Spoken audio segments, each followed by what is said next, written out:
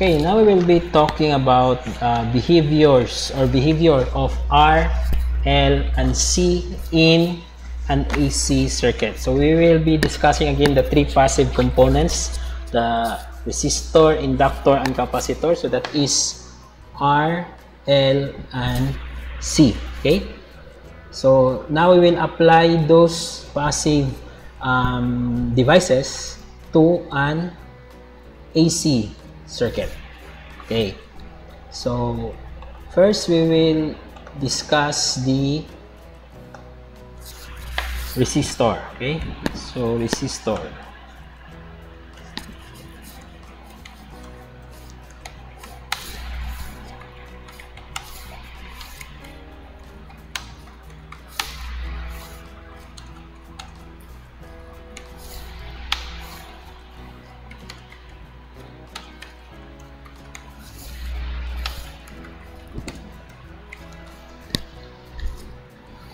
Okay, so a resistor in an AC circuit will takes a current that is in phase with the voltage across it. So what do you mean by in phase? So when we say in phase, it pertains to the phasor diagram between the two quantities. So just like what we did in the previous videos. So if we are going to graph,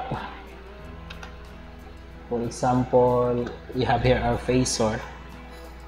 Okay, so let's just make the line a little bit straight. Okay, we have this one.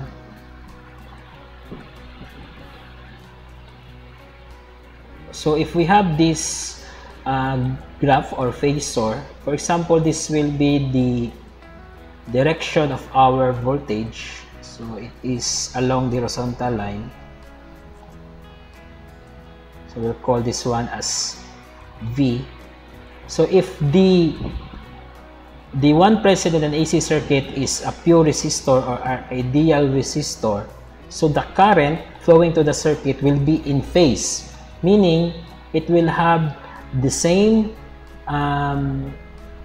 line, or it will follow the same line with the voltage. So if this is the phasor for our current, so it will be at the same line with your voltage, and that is what you mean by in phase. So that is I sub R, or the current flowing in the resistor. So this is the phasor diagram for the for a resistor in an AC circuit. So because they are in phase, their phase angle, so we'll say the phase angle is theta. So the phase angle, because they are in phase, they are on the same line, so it is equal to 0 electrical degrees. Okay. Now if we are going to have an ideal inductor, so ideal inductor, meaning an ideal inductor is an inductor wherein the coil of wire is purely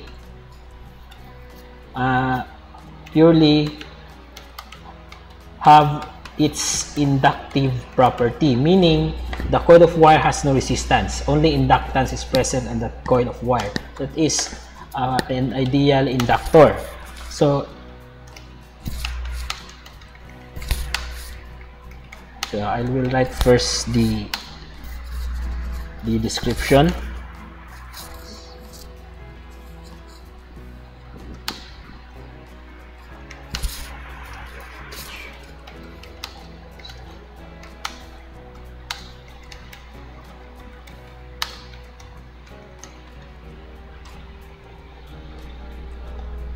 Like I have a wrong spelling on the degrees. Okay, so the Microsoft will not also give me the correct spelling. Okay, so we have ideal inductor takes a current that lags the voltage across it by 90 degrees. So when you say lag or lags, so the current is behind the phasor of the current is behind the voltage by 90 electrical degrees. So when you say behind, so let's have that one in a graph.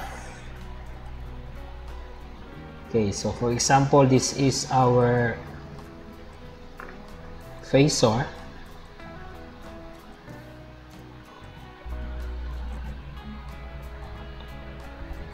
So I'll try my best to have this one in a straight line. Okay, so again, I will draw the phasor for our voltage. So this will be on a straight line. So this will be the voltage, and our current, because it is an ideal inductor, it lags by 90 degrees.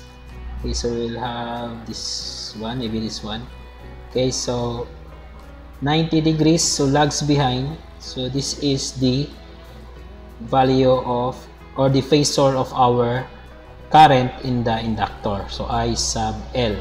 And their phase angle is equal to negative 90 electrical degrees, or we could have this one to read that one counterclockwise, that is 270 electrical degrees. So that is how an ideal inductor behaves when applied with a AC supply. Okay, next, let's have the last one of the passive element, and that will be the capacitor. So we'll just have that one so that I could align.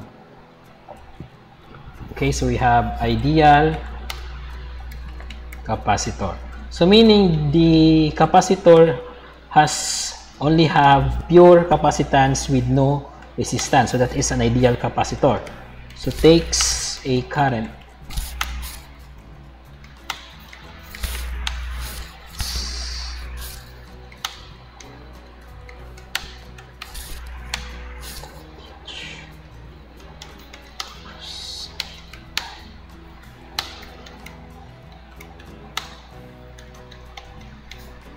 Okay, so an ideal capacitor takes a current that leads the voltage across it by 90 electrical degrees. So if we are going to graph the phasor, so the term here is leads.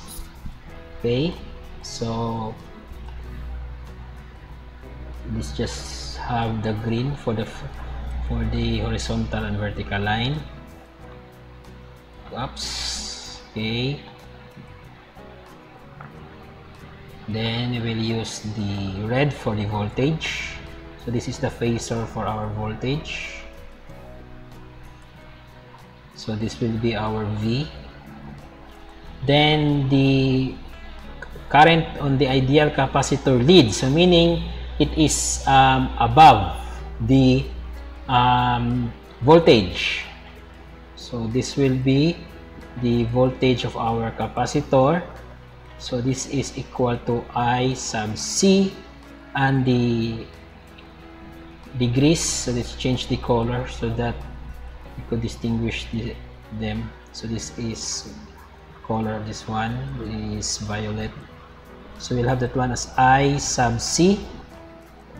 So the phase angle between them is equal to 90 electrical degrees. So that is the behavior of your resistor, ideal inductor, and ideal capacitor on an AC circuit. Okay, so if those who are new with the phasor diagram, so the phasor diagram is basically an illustration in which we could graph the values of the voltage, current, or any other quantity as a arrows or as a graph, so that we could illustrate them with respect to their distances, or with respect to their magnitude and their references with each other. So meaning this line here represents the magnitude. So the longer the line, the bigger the magnitude of the phasor. So if you can see the the line of the voltage is much higher or much longer than the line of the current. So it means that the value of the voltage is higher than the value of the current. Okay. So I believe that is not IN but IL. Okay. Let's just write this one legibly to avoid confusion. So that is how a phasor diagram is made and illustrated. Okay.